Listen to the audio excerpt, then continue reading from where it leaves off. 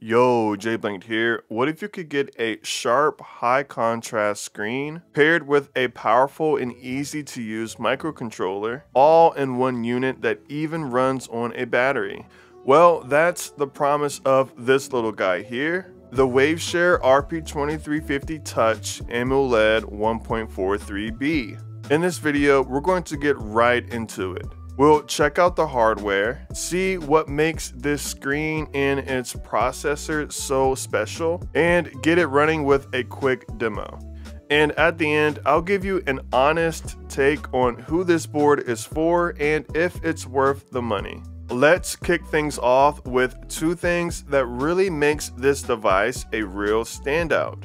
One, the processor, and two, the screen. The screen is not your average TFT or LCD. This is a 1.43-inch circular AMOLED display. Unlike LCDs that have a backlight that's always on, every single pixel in an AMOLED screen creates its own light. That means when a pixel is black, it's completely off, giving you true deep blacks and an incredible contrast ratio. The resolution is 466 by 466, which is super sharp for a display this small. Text looks crisp and fine details are super clear. When you see it next to a regular LCD, the difference is night and day. But a pretty screen is nothing without a good brain to drive it, and this is where things get really interesting. The board is actually powered by an RP2350B. This chip is based on the architecture of Raspberry Pi's RP2040,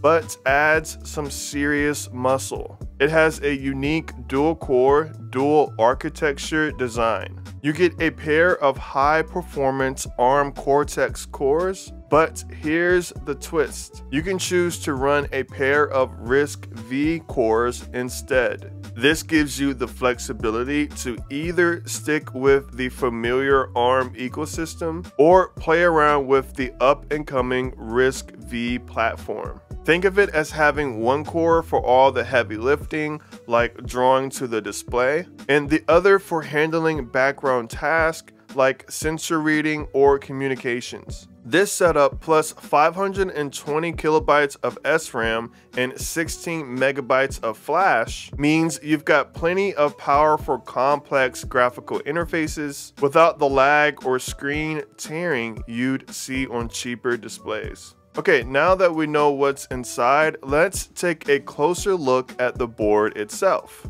Just recently, we reviewed two RP2350 Touch LCDs that almost resembled an Apple Watch. Later in that video, we reviewed the 1.28-inch version in depth, including unboxing and the initial provided demo. Today, we're taking a look at the big brother,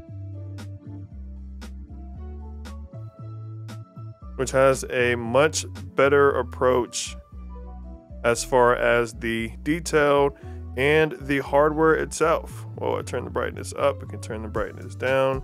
So unlike the 1.28-inch version, this one has the boot and reset button right on the outside of the case. And it also has an SD card slot. Not only that, it has a much better example, and you can control the brightness directly on the example instead of being forced with how bright it was in my other video. Since my initial video, I have made some drivers for both the 1.28-inch version and the bigger 1.49 version. So that's what we are seeing here. And as I touch the screen, it tells me the gesture, it tells me where I touched at, and then it also tells me the battery percentage and voltage. Now, what I like most about this is the form factor. It came in this case like this, and that means I can travel with it too. We take this off, and then we can pull the device off with our index finger, like so. And here's the device.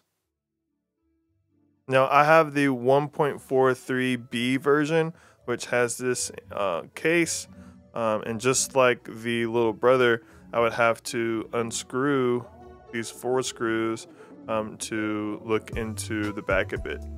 But that's really not necessary now, since we have our boot button, which is, we're looking this way, the boot button here on the left, and we have our reset button there on the right, and we have our USB-C, and then we have our SD card. Here we go, SD card, and then we have our GPIO here and here.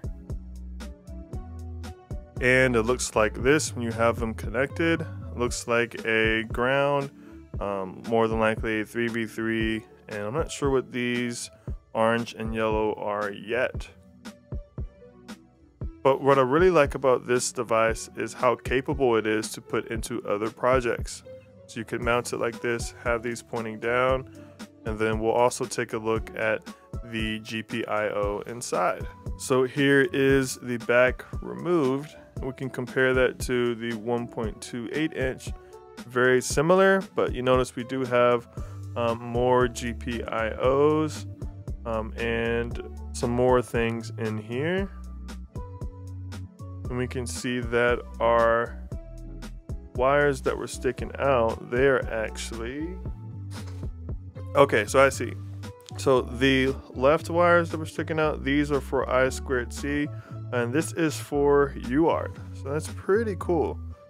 And this part is for the battery charge and discharge, and this one is for the RTC. Now, one thing I did notice, we actually didn't have to take that off because this is actually very descriptive and matches up with what we were looking for. So we can put this back on with the USB facing down like this and like that.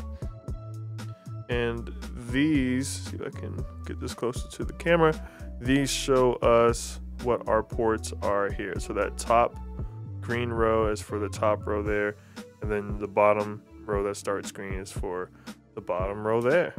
Okay, after all of that, who should actually buy this device? Well, let's start with the good stuff. The display is obviously the star of the show. If your project needs a small round screen and you want it to look amazing, this is one of the best you can find. The deep blacks and vibrant colors are awesome, and the processing power is a massive win too. The dual-core, dual-architecture RP2350 is a workhorse, giving you plenty of power for smooth graphics. The built-in sensors and battery management are also super convenient, saving you a lot of extra wiring. And the best part, this board is surprisingly cheap. So who is the ideal customer? This is perfect for anyone building wearables like a custom smartwatch or a fitness tracker. It's great for IoT devices that need a nice local display like a smart home controller or a mini weather station. To wrap it up, the waveshare Touch 1.43 AMOLED is a fantastic little powerhouse. It packs a stunning display, a super capable microcontroller, and a bunch of useful features right on the board. It might be overkill for simple projects, but for anyone looking to build a compact device with a high-end feel, this board is the real deal. It honestly feels like the tiny display we've all been waiting for. So what would you build with a screen this good? A custom smartwatch? A tiny retro gaming device? Definitely let me know your ideas down in the comments below. Now, if you found this guide helpful, give this video a thumbs up and subscribe for more reviews of the latest and greatest maker hardware. I'm JBlanked. Thanks for watching. Peace.